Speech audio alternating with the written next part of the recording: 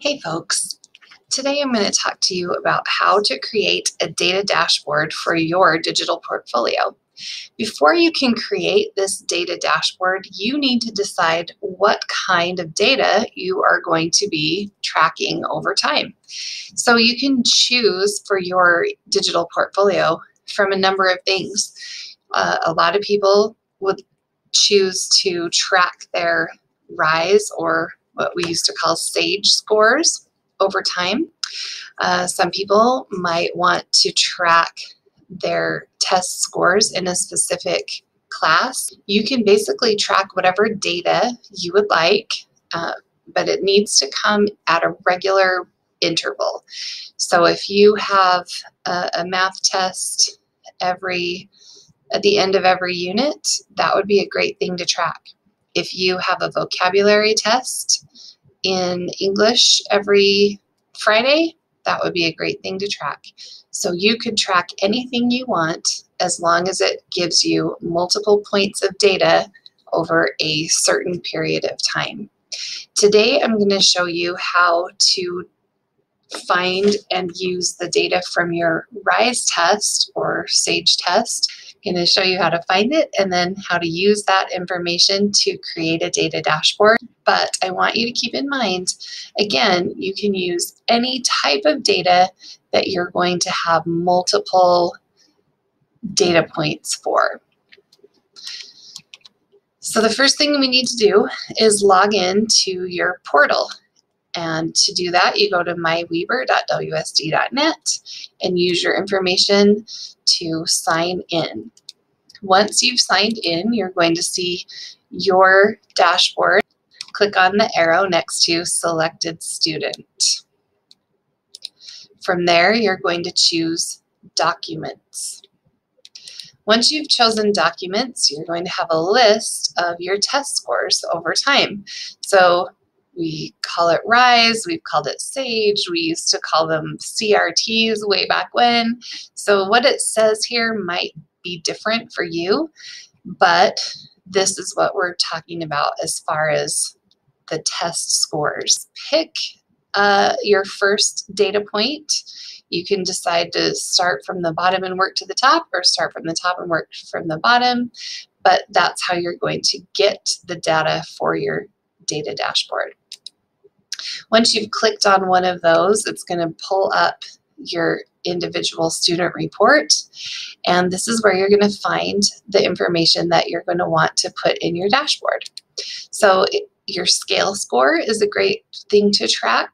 So this is a scale score of a 7th grade math test, and I can find it in two different places. I can find it up here. I can also find it over here on this side. One thing I wanted to point out is, while tracking your overall scale score for each subject is a great idea, you could also go a little deeper and track your scores in each of the reporting categories for these tests. So when you're testing in math, they're dividing it into these 5 categories. When you're testing in English, there's specific categories, and science has specific categories as well. And those would be really fun to track also, because they give you those multiple data points that you can use. All right, next we're going to go to our Google Drive, and hopefully you've been listening to these tutorials enough to know that it's the easiest thing in the world to have a portfolio folder in your Google Drive that you work from, so that everything for your portfolio is inside of there. So here's my portfolio folder, and once I click into that, the next thing I need to do is add a new Google Sheet. So once I have this new Google Sheet, this is where I'm going to keep track of all those points of data that we've been talking about. First, we're going to give it a name. And I think for this one, I'm going to show you how to track those RISE scores. So go ahead and call it RISE scores.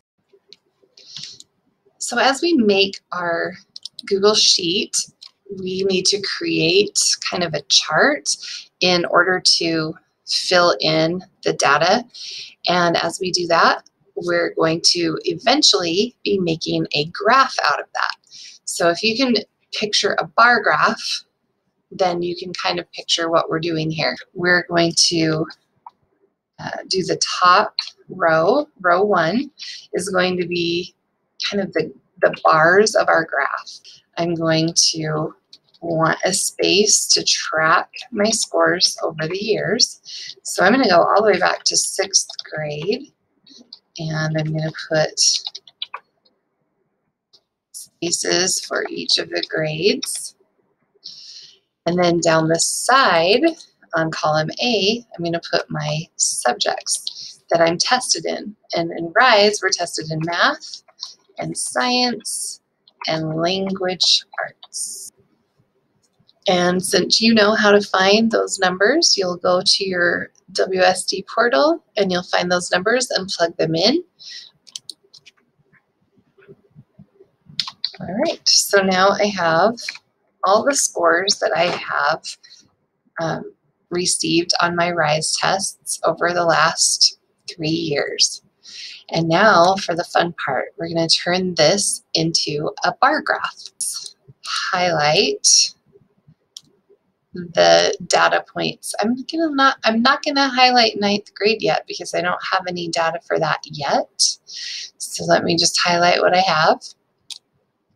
And once I let go, I am going to go up to Insert and choose Chart. Then I have, quick as a wink, a chart that shows me my scores. And it's great because it's already color-coded for me. I know all the blue lines are 6th grade, all the red lines are 7th grade, the yellow lines are 8th grade. Come on over to this editor over here and choose what type of chart I want. So if I don't want this bar graph, I can choose to have a line chart. I want my graph to go this way, so you can make it however you'd like. You can also customize and kind of change some of the other things if you want to get crazy. But we're not going to worry about any of that today. What I do want to show you is now how to add this chart into your digital portfolio. So I'm going to click on these 3 dots right here, and I'm going to choose to download this as a PDF. Next, I need to add it to my Google Drive. So I go back to my portfolio folder and click New. This time I'm going to choose File Upload. And then I'm going to find my PDF version of the bar graph we just made and add it right here. Now, one thing I need to do before I navigate away from my portfolio is I need to give sharing permissions so that anybody who is looking at my portfolio will also be able to see this. Otherwise, they'll get an error message or a can't view.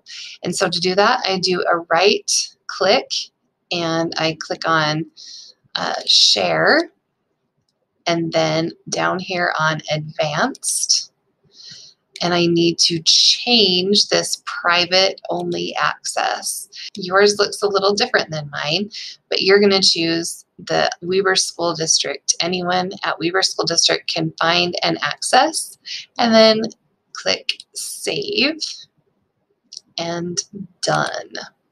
So now it's time to add it to my digital portfolio. And because I have everything here in my portfolio folder, I don't have to go far to do that. I just click on and open up my digital portfolio. Now, this is new, this dashboard, so I am going to add a new page in order to keep track of all my data. So I'm going to go to Page and this plus sign to add a new page. And I'm going to call it my data dashboard.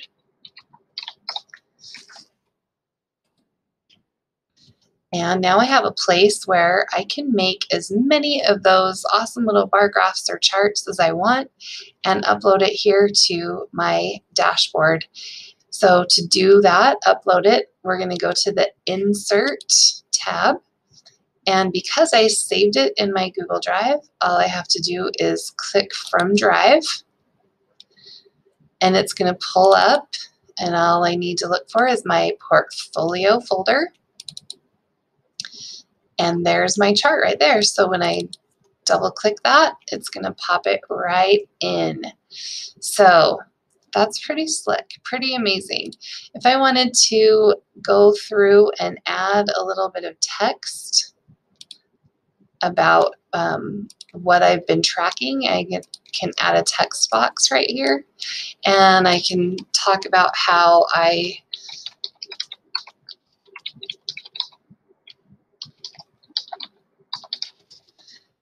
can talk about how I've been tracking my progress throughout the years on Rise. I can make a plan for how I'm going to study and work hard to do better this year than I did the year before. So that's how I make a data dashboard.